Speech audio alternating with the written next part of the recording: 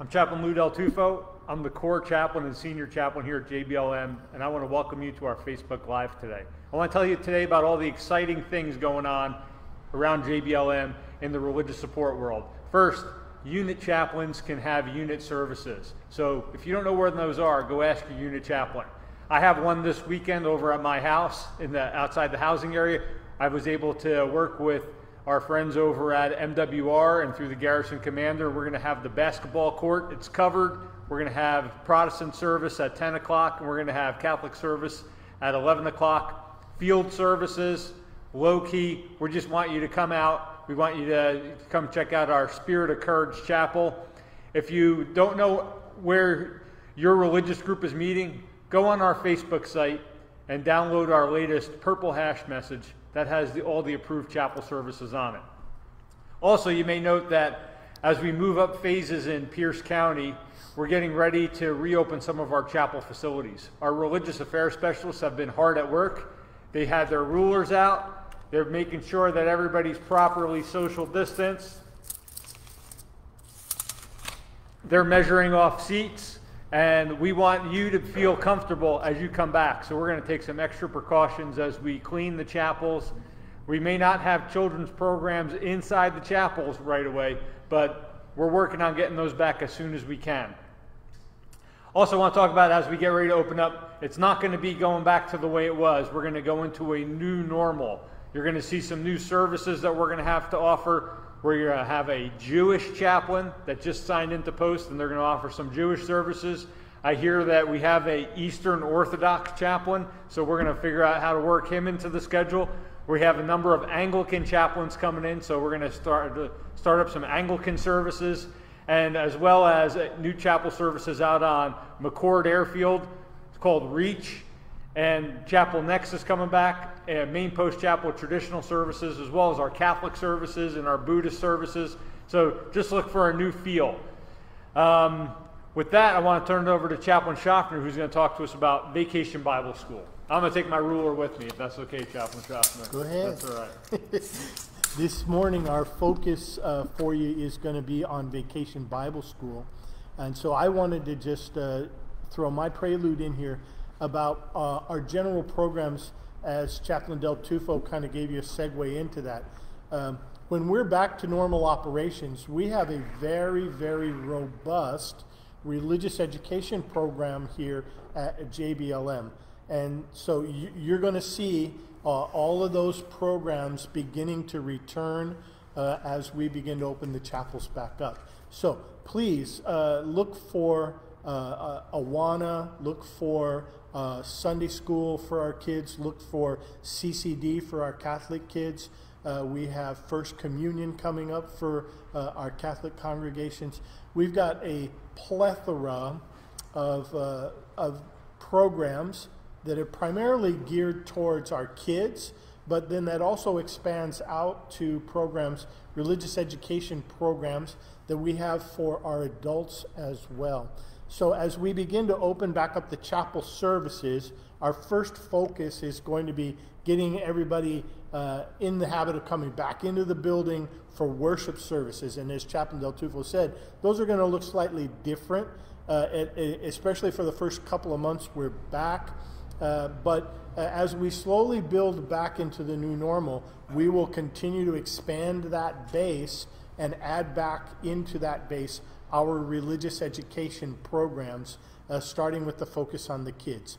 So the premier event that we do every year for our kiddos here on JBLM is Vacation Bible School. And so we've invited our Director of Religious Education, Jim Freitag, and his right-hand man, Brian O., are going to come and walk us through what Vacation Bible School is going to look like this year, because it's going to be slightly different because of the COVID outbreak and some other logistics things. So they're going to walk us through what Vacation Bible School is going to look like this year. And then, as always, please send us in your questions. Send us questions about any of the three things we've talked about. What services are going to look like when they come back, religious education program in the broad sense, or Vacation Bible School programs in specific. So at this point, I'm going to turn it over to Jim Freitag, who is our Senior Director of Religious Education. Jim? Thank you, Chaplain Schaffner, and thank you, Chaplain Del Tufo as well. Brian, come on up. This is Mr. Brian O. Of our DRE team, and a joy to work with. It is great that both Chaplain Del Tufo and Chaplain Schaffner are stressing integrated teamwork and chapel teams, and we will be conducting Vacation Bible School this year using that concept, and we're really looking forward to moving in a new direction, especially responding to our current situation with the pandemic and our HPCon levels, as we call it, health protection level conditions, and everything that we will do. First of all, first and foremost, Brian, will there be VBS this summer? Yes. Yes, there will be Vacation Bible School. We are changing the dates, however. We are moving our July dates into August. So Vacation Bible School will take place 10 to 14 August. Again, what were those dates, Brian? August 10th from 14th. 10 to 14. Good. Go ahead and show them that first flyer there. What we want to note for you is to mitigate this, we are actually doing small group Vacation Bible School of 25 to 30 kids. We're going to have 3 times each day for 5 days programs at 5 chapel outdoor locations. Again, let me say that.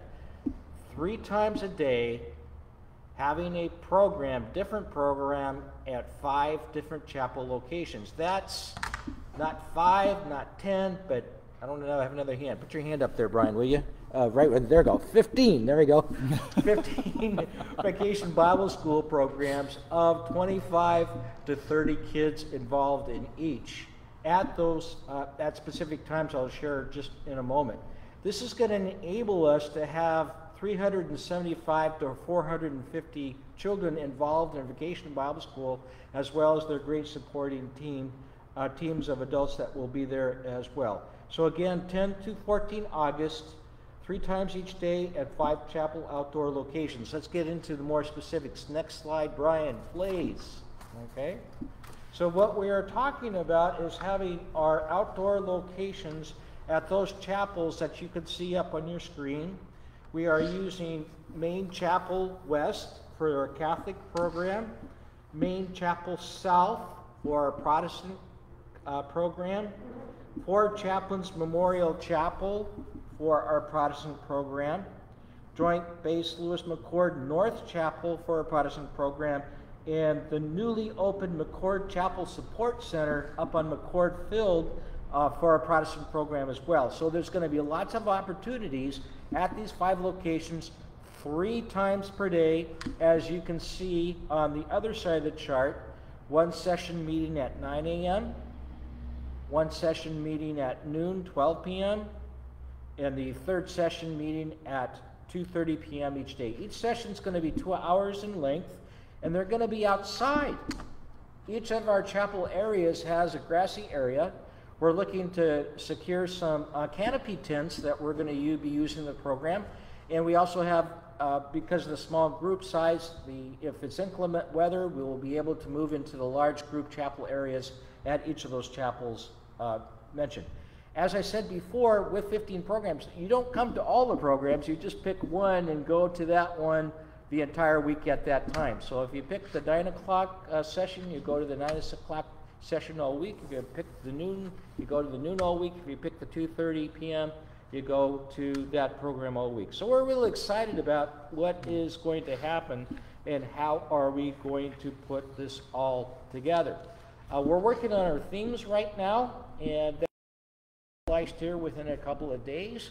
But where do you go to get the, Brian, where do we go to get the great information about Vacation Bible School? Who has it? Where can we find it? Well, it's all found right here. We will have all of our Vacation Bible School information, registration, and everything else posted on our fantastic Facebook page. Just if you go on Facebook, look for JBLM, or even if you just Google or on your search engine, JBLM Religious Support will take you right to that Facebook page. And we are going to start posting next week all the specific information about these locations again, the times, And we will have a registration form, excuse me, I couldn't think of the word. We will have a registration form that you will be able to download and register your participating children in that process. Jim, yes. I have a question. Yes, Brian. I'm attending Main Post Chapel. Yes. And then their slide is all filled out. Then How can you still fit in? Yes. Yes, because what we're going to do in the registration process is we're going to give you an order of preference. You will say, I want to attend this chapel location at this time. Here's my first choice, my second choice, my third choice, and so on. And that way we'll gear you to a opening, in a position that's there. As we said, we can accommodate up to between 375 and 450 children in this process. So we're looking forward to your involvement and everything in. Do we have any questions in the meantime that are coming in regarding this whole process? What are the questions might you have, Brian? What's in that program? Oh, we're going to do some of the traditional Great Vacation Bible School things. We're going to have some great Bible lessons, Bible stories coming from all parts of the Bible. Okay? What about songs? Well, music, you bet, is a part of it too. The children's songs and everything that goes into that is going to be there. We're going to have some outdoor recreation because we're going to be outside, right? It's going to work out. And we're also going to have some refreshments. Okay. And so, some things like that as well. If I send my child to that program, do I have to bring some lunch boxes, like 5 loaf of bread and 2 fishes? Like That's a great question. No, if you're participating, unless your child has specific nutritional requirements, because of allergies and stuff, you don't need to bring anything. Of course, when we pass out the snack time, we might ask you or identify on our registration forms if you actually need we need to accommodate special needs like that for nutrition or health concerns. Right. And also, it is very important to inform all chapel volunteers and DRA team about your child's special medical condition. Yes. So last summer, we had some diabetes, child with diabetes, and then that information was very helpful to support the child. And that's part of the registration process as well. There's going to be a medical release form, okay, in order for you to identify any special concerns are there. But what about photos, Brian? Oh, definitely parents should allow us to utilize their children's photo. So in order to do that, they need to give us permit. Yes, we'll have a photo release form as part of the registration packet as well, allowing us permission, with your permission, to take children's pictures. Of course, we can always take pictures from the back that don't show child's faces, but if you would like your, we would need your permission to actually use some FaceTime pictures of our participants. Do we have some questions? Fantastic. Here's one here. Who can come to Vacation Bible School? That's a great question. Thanks for asking that. Anybody who is in the military, active duty, families especially, because we want to link you not only to Vacation Bible School, but we want to link you to our community. JBLM is a great place to be, don't you think, Brian? That's right. I mean, Brian and I, we've been both in the service, we've been different locations, and we love Joint Base Lewis McChord. And the community that we are building here, we want you to be a part of. Vacation Bible School is part of it. Also, our retirees and our locals will be given, if there's room at the end of making sure we got our preference for our active duty families, there'll be some considerations there. But first and foremost, our active duty families are the people that we want. And when we say active duty families, we mean military across the board. That includes our great friends that are in the Air Force, as well as our great foreign friends that are in the Army. And also, this event will be a very good opportunity to bring these families into our chapel community. Right. So throughout this event, hopefully new comers and new families here in this community can find a good community at the chapel. Right, and we want to start to think about how do we integrate you not only to Vacation Bible School, but the greater JBLM community to include our chapel communities. We have some fantastic faith communities that are here in the base. I mentioned that there are 2 locations that we'll be holding on Main Chapel for Vacation Bible School, the west side, the south side. What I meant by that is we actually have a building that's big enough, and we have 2 grassy areas on each side of our chapel. So one side we will have one program, the other side will have the other program. And as I mentioned, hopefully we'll be able to facilitate some of those outdoor canopy tents to use part of that process to kind of quadrant off a little bit and have that teaching area and do those great things that we do at Vacation Bible School. So keep in mind that all of the Catholic programs, the 3 Catholic programs, will be held at Main Chapel. There will be a Protestant program there as well. Other questions? Thank you. Okay, Jim, I have a question for you. Oh, go ahead, Brian. You know, listening to your promotion and all these good events, what if I want to volunteer for this event? Oh, we're coming to that, but I'm glad that you brought that up now. Our volunteers, if you go to that site, okay, we're looking for a couple of avenues. First of all, if you're involved in one of the faith communities that's going to be hosting Vacation Bible School, you have your avenue there with your chapel team, with your chaplain team at that chapel. That's one way. Also, we'll have some general information about how you volunteer and how do you get involved in Vacation Bible School at this Facebook site. So that will be kind of our catch-all location to find that information. Yes. Great question, Brian. Okay, next one. Is the program at each location the same or different? The program on the Protestant side will be the same at each location at each time. And the team that will be leading the program will be the same team for each location. Our Catholic program, of course, will be a little bit unique, following some more of the tenets of what we find within Catholicism.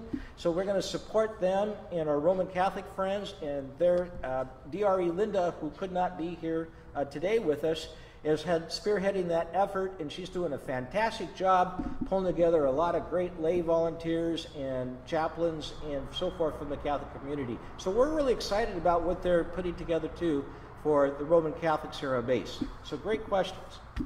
Other questions? Oh, here's another one coming. Okay. Will children wear masks during Vacation Bible School? Katie, thanks for that question. That's a great situation. What we are doing is, as we are planning out our Vacation Bible School time, we are going for perhaps the most extreme measures to include the possibility of face masks, the possibility of even taking temperatures, asking questions, everything, and then scaling back from that depending upon what the Health Protection Condition Standard, HPCON standard, will be for that time. We're anticipating and hoping and praying by the time that we come to this time in August that some of those restrictions will be lifted, and we're in the more minor ones. Of course, we're going to maintain our social distancing. That's why we want to use our outside areas, as well as having the interaction there in a controlled environment. So great question, Katie. Thank you for asking that. Okay, we got another one coming, but Brian, anything else that you can think of? I have some volunteer candidates, and I'd like to know because they haven't done volunteering with children, then what is required for volunteering with children? Fantastic. What we require for those who are volunteers is we need to have a background check for those who are be involved in the program. Now, we do have one allowance for us, and that is those who are not able to secure a background check in time can actually volunteer under what's called line of sight supervision. So we actually will have some individuals involved with Vacation Bible School that have advanced background checks that are given the ability to perform line of sight supervision for those who are not able to get that full clearance yet. But we keep working toward that, and it's a great process to use. And the great thing is once you get a clearance to work with children on base, you can use that clearance across the base for a 5-year period, regardless if it's MWR or CYS projects or the RSO and all of our great religious education events that are going on. Oh, another question here, okay? What is the youngest a child can be a volunteer? What a great question. Actually, the Chief of Chaplains of the Army has put out some guidelines for us, and a bona fide chapel volunteer has to be at the minimally 12 years of age. We can actually do a background check on a 12-year-old youth who is a volunteer. So that is a great question. So that's the youngest. And of course, we're also want an opportunity for our 12-year-olds to participate in Vacation Bible School as well. Our ages that we are targeting, I don't think I included that. Oh, I'm glad that came up. Our ages that we're targeting for Vacation Bible School are age 4, potty trained, okay, through age 12. So if you have a child within that age category, that is our target population for Vacation Bible School. Thank you. Got a couple more questions. They're coming in great. Can I volunteer before the start date? Definitely. If you would like to contact myself or Brian right now, you can do that. My phone number is 253-966-7396. I think that's it. I never call myself. Or you can find me at james.a.freitag4.civ at mail.mil. I'm getting confused here. My military civilian address. So if you search on myself, James Freitag on the global, you can find me. That's Foxtrot, Romeo, Echo, India, Tango, Alpha, Golf, the German word for Friday. Okay, here's another one. Will there be childcare at Vacation Bible School for volunteers? We are uncertain of that at this point. We do not know what the health protection measures will be. We will explore that definitely and get back to that question, because we definitely want an opportunity for all of our volunteers to come and participate if they need watch care or child care as well. We haven't, I'm glad that came up, because we need to explore that question. So thank you for whoever offered that one out there as well. Okay, other questions? Jim, what's the oldest child can attend this Vacation Bible study? Well, we said about age 12, okay? Also, the question came up, and I'm glad you mentioned this too, is the Catholic community is making some provisions also for special needs children. So if you have a child that has some special needs, we can accommodate you in the Catholic program if your background is Roman Catholic. Thank you. Thank you. Okay, what else are we missing? Okay, well, thank you for the time that we had today.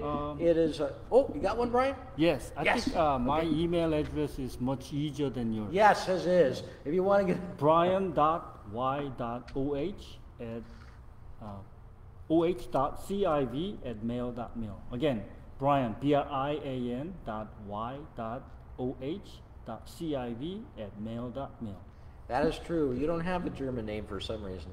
My last name is divine name, last name. Do you know God's last name? God's last name is O. Oh. Oh my God. Oh my God. Yes. Okay, got it. All right. Thank you, everybody. Have a blessed day, and it was great talking to you.